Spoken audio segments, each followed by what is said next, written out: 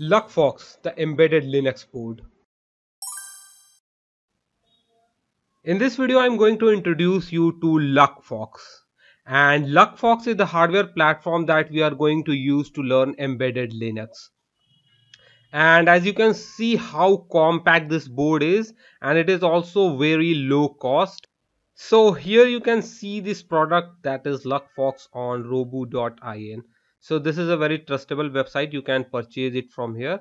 And here the price is about 3000 Indian rupees. And if you are an international customer, you can purchase it directly from Luckfox or AliExpress. And there are several different vendors also from where you can purchase this. You can also consult some of your local dealers and website available in your country. And now I am in the official web page, and here they are charging about $22 for this board. And there are different variants of this board.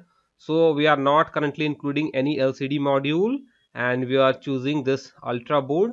And for the wireless option, I am choosing yes. That means it will be having Wi-Fi and Bluetooth 5 support, and I'm not including power over Ethernet or PoE modules.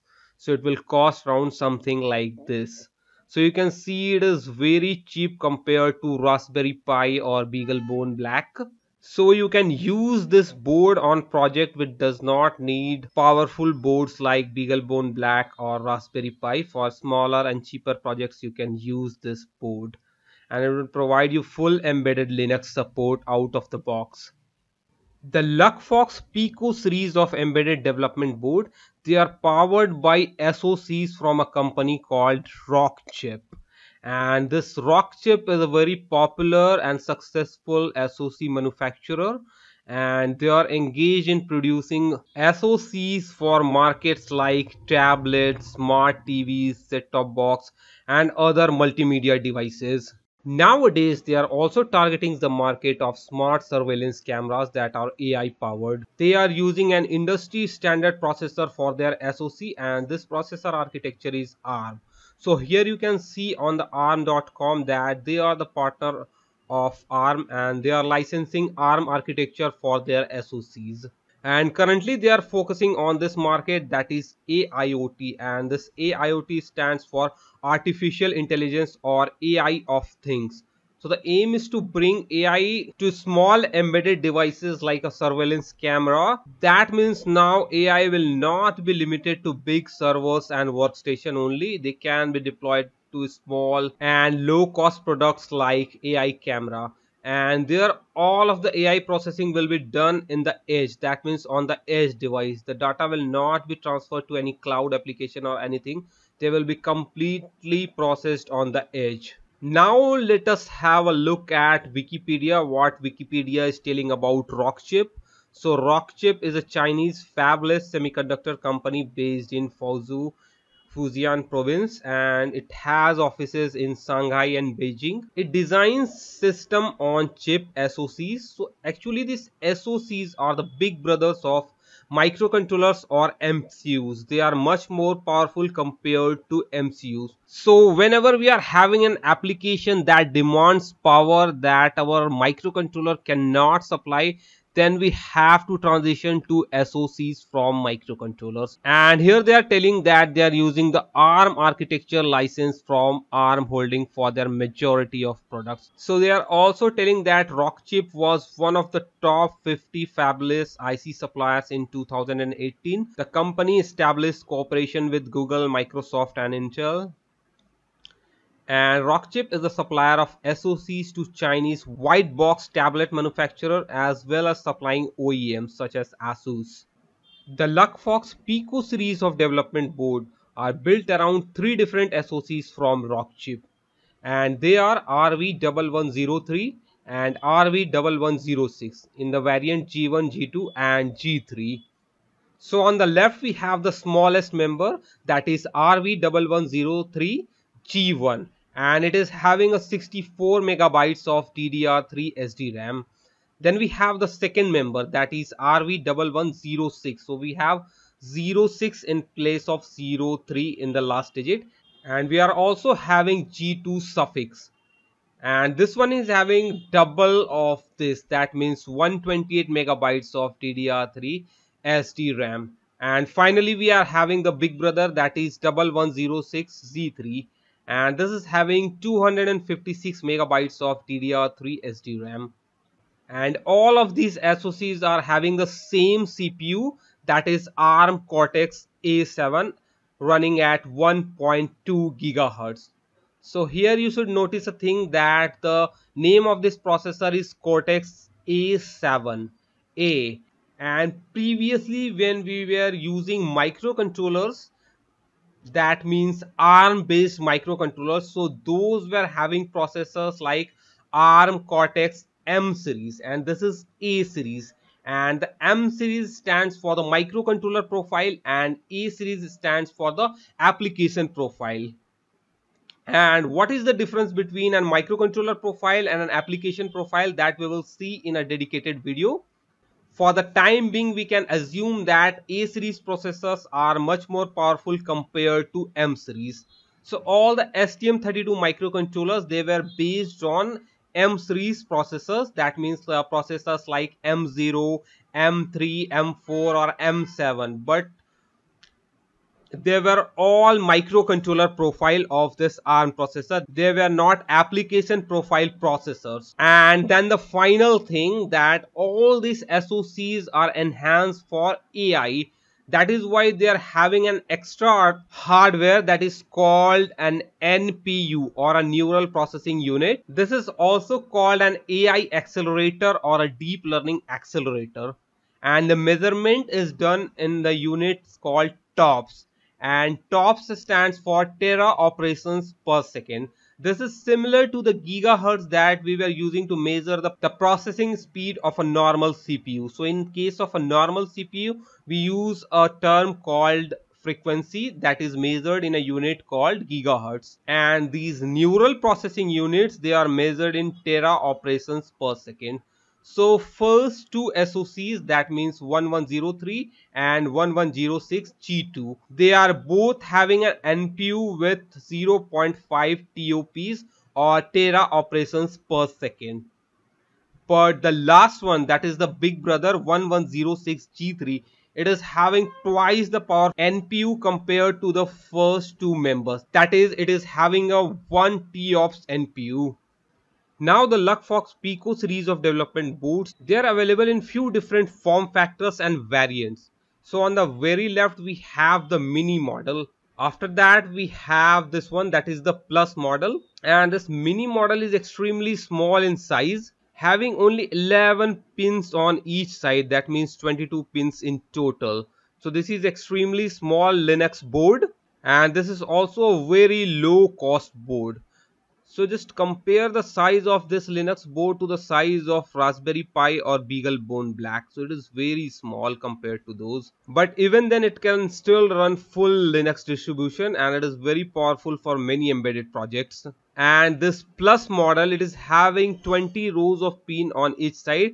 That means 40 pins in total. So this kind of form factor is very common in the microcontroller world. So this is very similar to a STM32 blue pill or black pill boards. And then we have a Pro and Max models. The Pro and the Max model, they have a form factor similar to this plus one, but the SoC is different. So here in both the cases we are using the RV1106G1, but here we are using a bigger SoC, that means RV1106. Here you can see the difference in the chip. So this one is having a bigger SoC and this one is having a smaller SoC. So this is 1103 and this is 1106.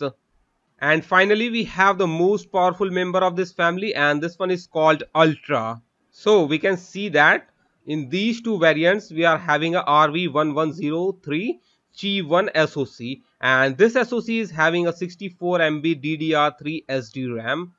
And moving on to the Pro model, this Pro model is having RV1106, the bigger SoC, but still it is using the G2 variant, which is the smaller of these two, that means G2 and G3. And this G2 model is having only 128 MB of this SDRAM, while this bigger one, that means the Max one, the form factor is same, only the memory is different.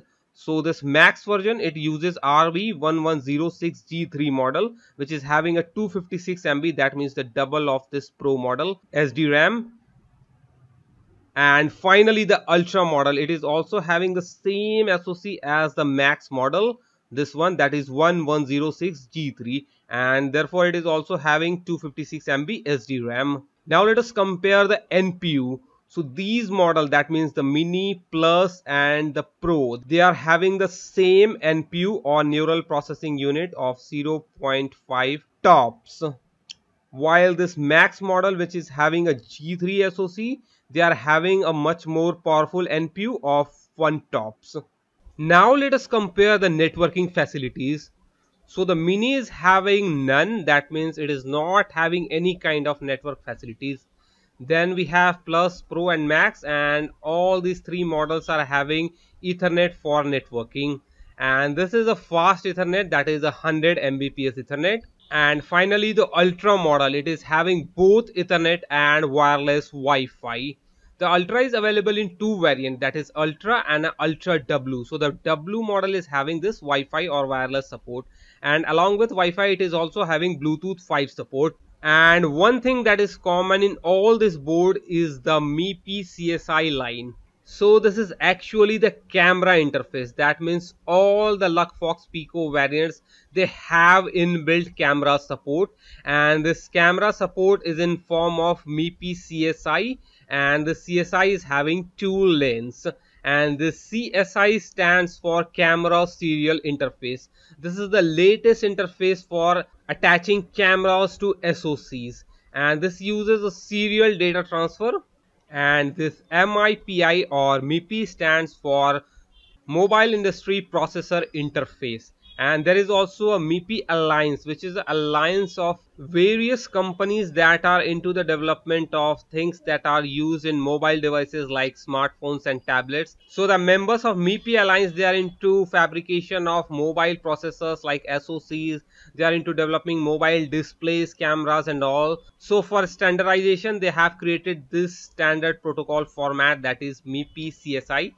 There is also a MIPI DSI, which connects a mobile processor to a display. And another thing we have to see, and this one is ISP. So this ISP is a dedicated hardware. It is an image processor that takes input from this MIPI CSI2 or camera, the attached camera hardware, and it processes the image data before sending it to the CPU.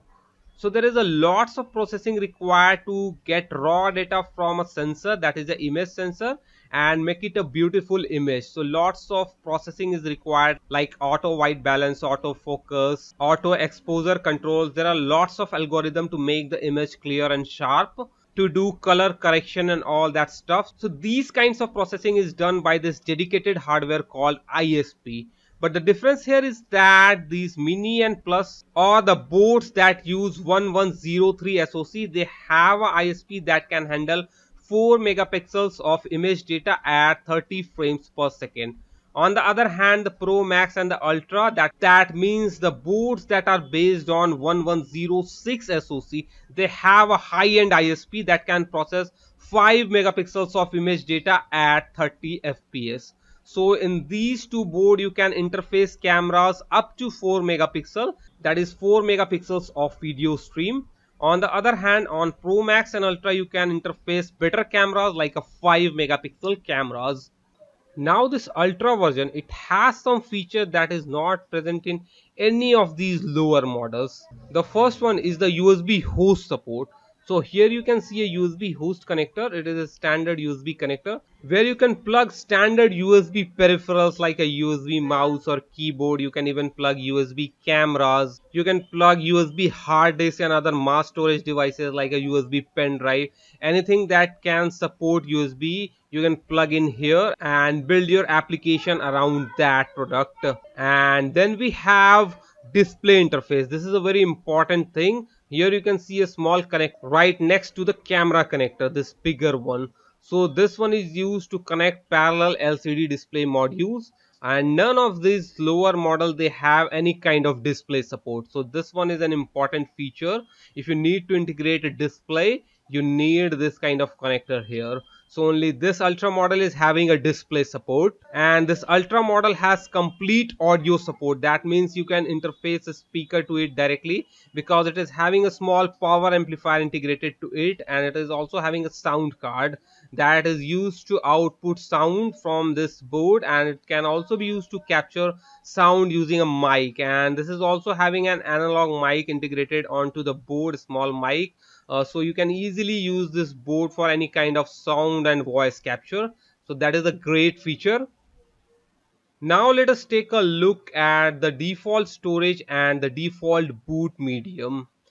So this mini board, it is having a default storage of an micro SD card, and there is another model called model B, which is having an integrated or on-board SPI NAND flash. So the NAND flash is soldered here in this blank area, this small area, and this NAND flash IC, it has only 8 pins like this, and it provides a non-volatile storage of about 128 megabytes.